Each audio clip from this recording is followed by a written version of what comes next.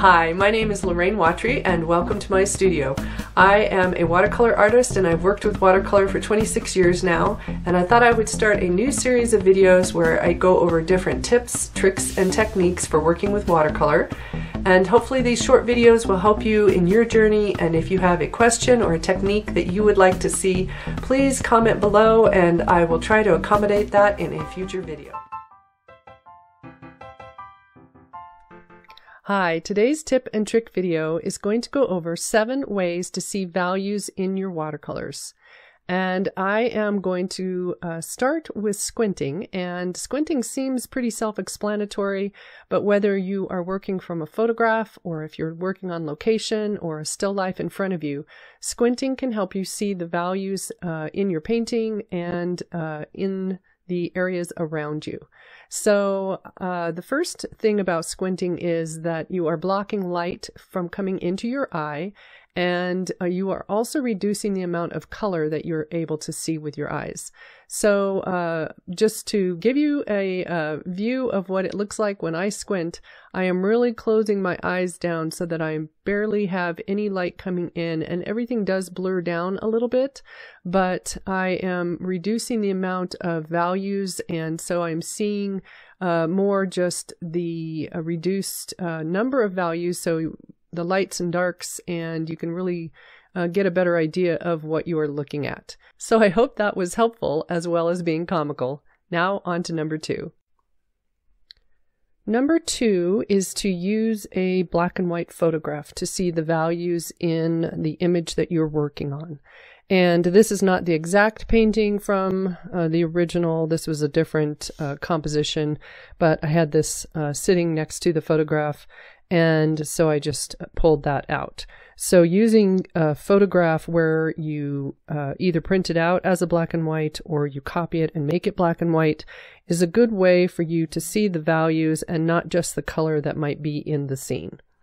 And yellow is often a color that can be mistaken as either darker or lighter than it really is. Because it is such a strong color, it is sometimes hard to tell what values you have in your painting as compared to what it might actually be. So that is number 2, is to have a black and white photograph. And number 3 is to take a copy of your painting. So my painting, this is a completed painting, but if I take a copy of it, that will help me tell whether or not I have my values where I want them. Do I have things that are separating? This is close in value here, but it still separates from the background where I want it to separate. And sometimes when you're looking at something that is a color image, whether it's your painting or a photograph, sometimes it's hard to tell the values. And so taking a black and white copy of it is a way that you can do that. And so this painting I just set on my copier and printed it off at home. But if you have a bigger painting or you don't have a copier at home, it could be something where you just go in somewhere and make a copy of it. And I will sometimes do that when I am some part of the stage into working on a painting. If I'm having issues seeing some part of it where I can't quite tell if it's working, then making a copy of it is one way to help me tell how the values are working. Number 4 is using a value scale to help you see the values. And this is a painting that I'm using as a demonstration in a class I am currently teaching. And so my photograph is showing values in the snow, and then snow can often feel like it's darker than we actually are painting it. And because there can be a lot of color on snow, in order to show the shadows and create the shadows, it can feel odd to have that much color in there. So while you don't have to exactly match what your photograph is showing, if you are maybe wanting to check and see how close you are, or if you want to adjust something, a value scale like this can really help. And this is something that I just created on my own, but you can get value scales in different art stores and online that can give you the same kinds of things to use. And so when I go over to my photograph, then I use squinting, and I squint down and I see if that value in the little opening there is similar to the value around it. And it is very close. So if I go over this way, I think you can see on the camera maybe that that's a little, the circle is a little darker than the 40%, or I go down to 30% and you should be able to really see that value change there. So it's probably somewhere in here, and I think 50% is pretty close. And then I can go over to my painting and I can look at that same corner, and that will tell me if I have the value close enough. Now, in this instance, I don't want to go as dark as my photograph. I could, but I like the value that it's at right now. And I have some good highlights in the snow, and it's more about, for me, pushing the values one way or the other if I need to, in order to make certain areas separate or stand out or get pushed back. So again, in this photograph, and it also depends when you're working from a photograph, how your camera took the image. So because there's lots of white in this image, in order to get the white right, some of those dark areas they are going to be pushed darker. So if I worked with the value that's on actually on the photograph, it's actually a little darker than that, maybe somewhere between 90 and 100%, which I don't want to push my values in my actual painting that dark. And so the values on my trees in the background are probably somewhere closer to 60% maybe. So it would be maybe comparing your values then if you're not going to go as dark as your photograph is. So that would be a way to use a value scale to help you check your values and see if you want to make adjustments. And by reducing the amount of whatever that color is, so like up here in the blue sky, if you can't quite tell what the value is or how dark that area is, by reducing it down to a small shape surrounded by the value, that can help you see whether or not you are getting the value where you want it to be.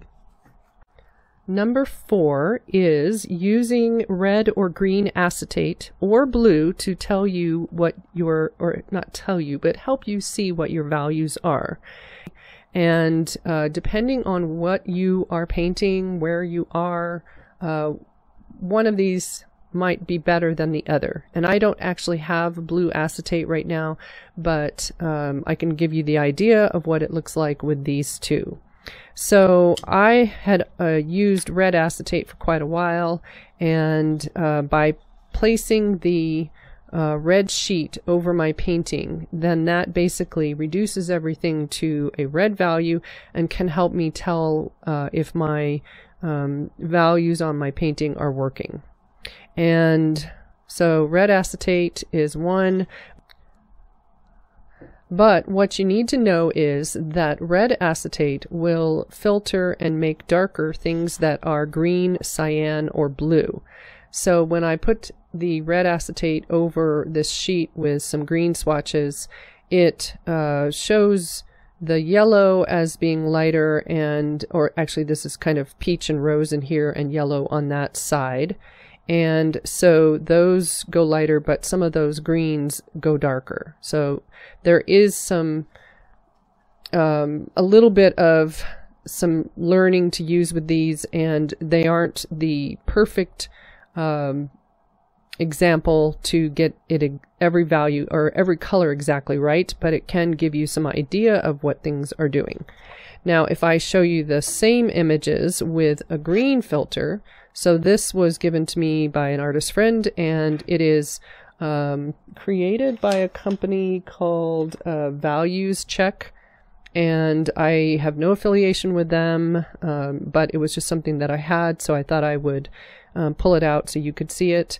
And this is one, that green plastic cellophane sheet or this kind of thing is something that you might want to use if you're painting on location a lot, because it's going to not affect the greens and make them darker, but it will possibly give you a good look at the values in the other colors.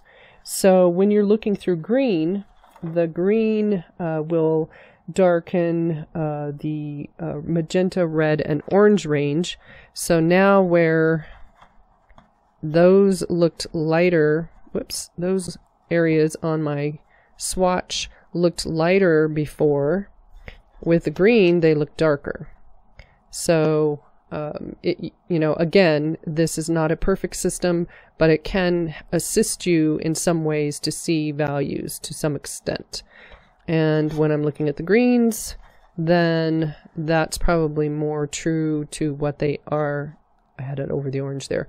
That's probably more true to what those values actually are. So take that off. And then I could use it on here if I wanted to. I could use it over my palette, and that basically darkened most everything. And if I put the red up there, a little less glare, then you can see some of the values on my palette as well. And over the red and yellow, it's going to darken these because it is the opposite color, and so then you can see the values of how it looks with the green. And really, you're supposed to hold these in front of your eyes and not put it right on your object. Okay, so you can use red, green, or as I said, the blue cellophane, but I don't have any blue right now. And blue will darken the red, orange, and yellow families of colors. So maybe if you're really wanting to check things with a variety of these options, you might want to have the red, blue, and green that you can kind of switch between to see how things are working. Tip number 6 is to take a photo of your painting, and you could do this at any stage while you're working on your image, and then that will help guide you in how things are looking, because once you've taken the photo, so I'll come up here and get a photo of my painting, and you want to make sure you're taking this in good light so that it pretty much has even light over your painting. So then once I have my photo taken, then I can change it to black and white. And by changing it to the black and white, that can help tell me how it's looking in the value range. And depending on your photo app or your app that you use to manipulate your photographs, you may or may not see the exact same thing as, sorry, I need to get the right part of it here. Depending on the filters that are in there, they don't all work the same. So you want to try to find the one that is closest to gray, and actually this one has black and white. And so that one is going to give me a good idea of how the values are working. And I will go ahead and pull it up so that it can be seen a little better. So that is a good way to check the values on your painting and see if everything is separating the way you want it to. The last tip for seeing values in your painting is to actually look at your painting backward. And there probably is a way I can do this with my video software, but I'm just going to use the way I would normally do it. And actually, I have a mirror that I can set my painting up in a room and look at my painting backward. So this is just an example, but without trying to blind everyone, I thought I could show it this way. And by looking at your painting in reverse of the way you've been painting it and seeing it, that can really help you see things that you may have missed. So by looking at it backward, you start to notice the values and things that might be working or not working, or the shapes, because you are kind of reversing it in your brain. And so that is a tip that I will use quite a bit, and it helps me see the values and also the colors and shapes if I need to adjust something. And so I hope these different tips were helpful and that you got some ideas of how you can see values in your paintings. And if you have a tip, trick, or technique that you would like to see in watercolor, please leave a comment below and I will add that to my video list. Thanks and have a good day. Bye.